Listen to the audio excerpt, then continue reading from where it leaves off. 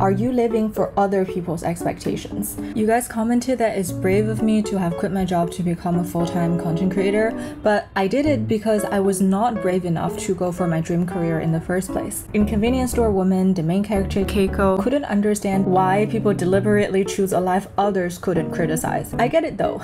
In college, I spent every waking hour padding my resume so that I could end up with a job everyone else wanted. It's validating to go for something sought after by other people because it's hard to explain to them what you want to do. It's reassuring to go for something safe because it's humiliating to shoot for the stars and then fall flat on your face.